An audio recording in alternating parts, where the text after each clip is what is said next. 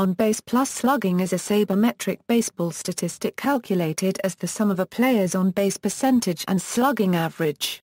The ability of a player both to get on base and to hit for power, two important offensive skills, are represented.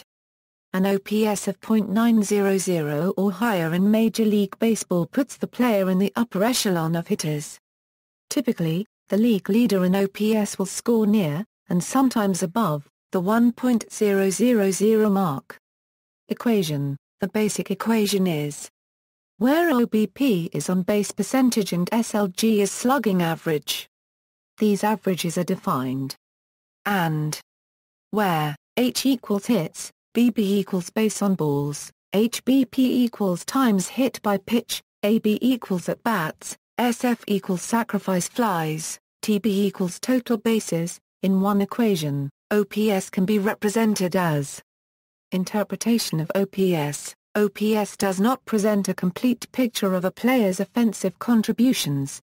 Factors such as baser running, base stealing, and the leveraged timeliness of performance are not considered.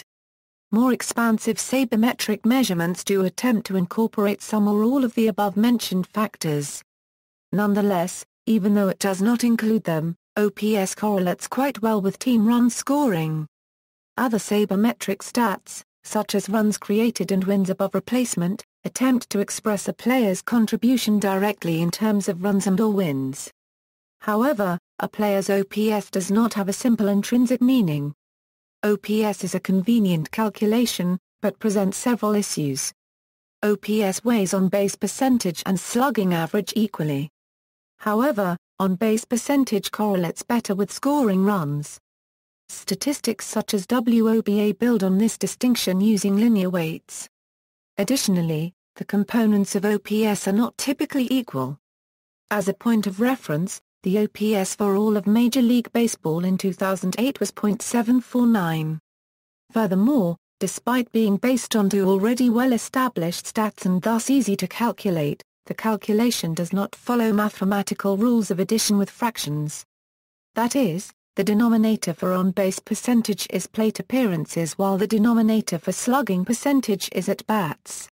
An OPS scale, Bill James, in his essay titled The 96 Families of Hitters uses 7 different categories for classification by OPS. This effectively transforms OPS into a 7-point ordinal scale.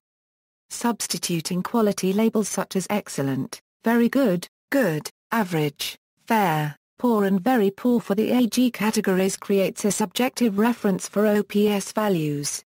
History: on-base plus slugging was first popularized in 1984 by John Thorne and Pete Palmer's book, The Hidden Game of Baseball. The New York Times then began carrying the leaders in this statistic in its weekly By the Numbers box, a feature that continued for 4 years. Baseball journalist Peter Gammons used and evangelized the statistic, and other writers and broadcasters picked it up. The popularity of OPS gradually spread, and by 2004 it began appearing on Topps baseball cards. OPS was formerly sometimes known as production, for instance in early versions of Thorne's Total Baseball Encyclopedia, and in the Strat-O-Matic computer baseball game. This term has fallen out of use.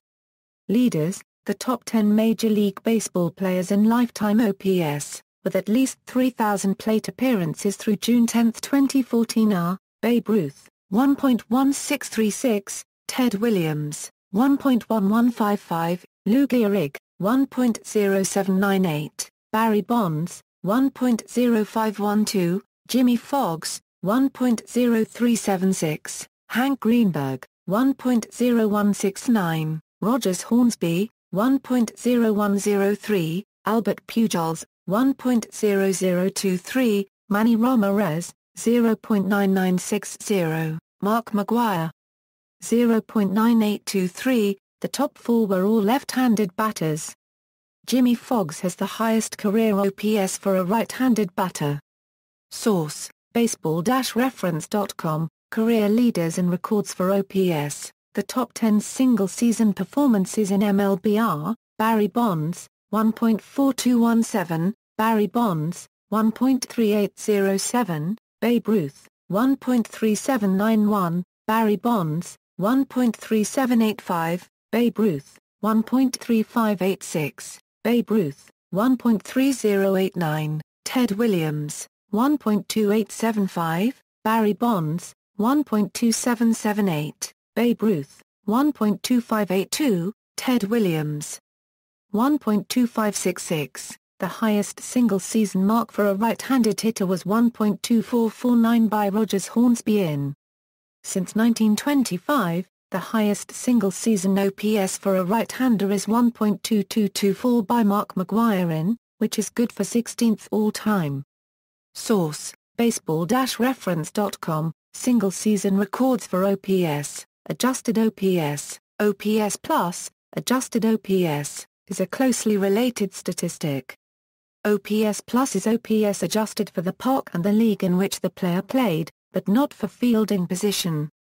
An OPS plus of 100 is defined to be the league average. An OPS plus of 150 or more is excellent and 125 very good, while an OPS plus of 75 or below is poor. The basic equation for OPS plus is where LGOBP is the park-adjusted OBP of the league and LGSLG is the park-adjusted SLG of the league. A common misconception is that OPS plus closely matches the ratio of a player's OPS to that of the league. In fact, due to the additive nature of the two components in OPS plus, a player with an OBP and SLG both 50% better than league average in those metrics will have an OPS plus of 200 while still having an OPS that is only 50% better than the average OPS of the league. It would be a better approximation to say that a player with an OPS plus of 150 produces 50% more runs, in a given set of plate appearances, as a player with an OPS plus of 100. Leaders in OPS plus. Through September 29, 2013, the career leaders in OPS plus were, A1. Babe Ruth, 206, A2. Ted Williams, 190, A3. Barry Bonds, 181, A4. Lou Gehrig, 178, A5. Rogers Hornsby, 175, A6. Mickey Mantle, 172, A7. Dan Brothers, 170, A8. Joe Jackson, 169, A9. T.Y. Cobb, 168, A10. Albert Pujols, 165, 11. Pete Browning, 163, 12. Jimmy Fox, 163, source, baseball-reference.com, career leaders and records for adjusted OPS plus. The only purely right-handed batters to appear on this list are Hornsby, Pujols, and Fox. Mantle is the only switch hitter in the group. The highest single-season performances were Barry Bonds, 268, Barry Bonds, 263, Barry Bonds, 259, Fred Dunlap, 258, Babe Ruth, 256, Babe Ruth, 239, Babe Ruth, 239, Ted Williams, 235, Ted Williams, 233, Ross Barnes, 231, Barry Bonds, 231, source, baseball-reference.com, single-season leaders and records for adjusted OPS plus. Fred Dunlap's historic 1884 season came in the Union Association, which some baseball experts consider not to be a true major league. Ross Barnes may have been aided by a rule that made a bunt fair if it first rolled in fair territory. He did not play nearly so well when this rule was removed, although injuries may have been mostly to blame, as his fielding statistics similarly declined. If Dunlap's and Barnes' seasons were to be eliminated from the list, two other Ruth seasons would be on the list. This would also eliminate the only right-handed batter in the list, Barnes.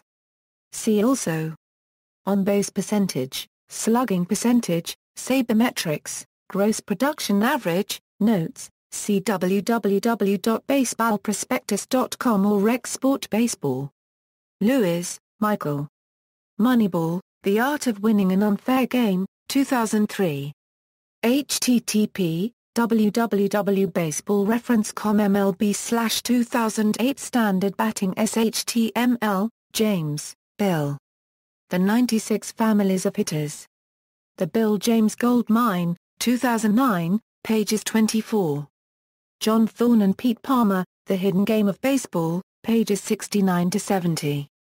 Alan Schwartz, The Numbers Game, pages 165, 233. References: Thorne, John. Pete Palmer. The Hidden Game of Baseball. Doubleday and Company. ISBN A0-385-18283. Schwartz, Alan. The Numbers Game. Thomas Dunn Books. ISBN A0-312-32222-4A.